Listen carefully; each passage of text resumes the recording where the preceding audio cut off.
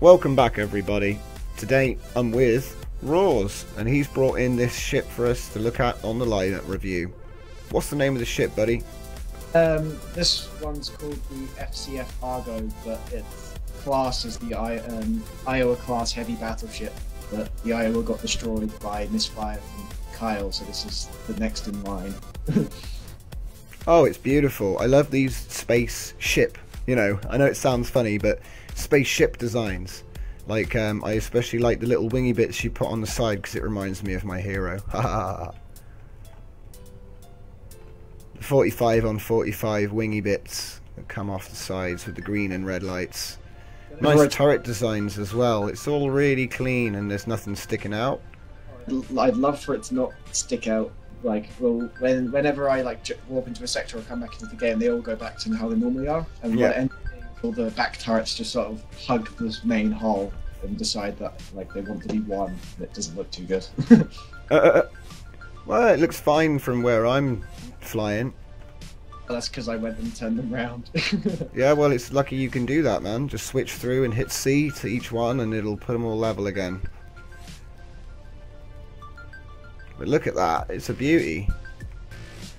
Is that a gondola under there, or is it not got anything in there? Oh, well, it was supposed to be have offices and stuff, like a third bridge. Yeah. To finishing off all the rooms in the area. You're not quite there yet. Yeah, I've got the top, because the main hull is completely full of the main hull is completely full of power and stuff, because it's got a really powerful main gun sitting in the blue slit. Okay. It takes an inch of power just in wave motion gun style. So when I fire that, the rest of the ship just basically shuts down on me. So when you fire the main cannon, the ship shuts down. I like that. Yeah.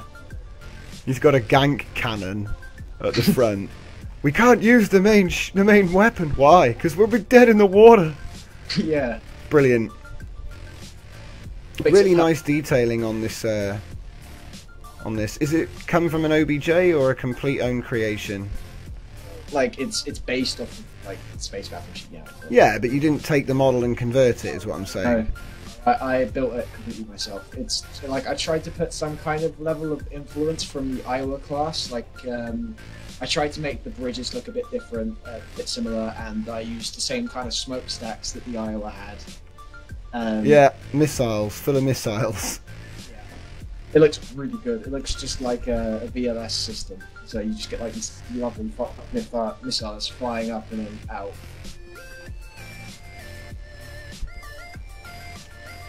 And it's got 2 stacks as well, so if I can fire one, then the next one immediately after.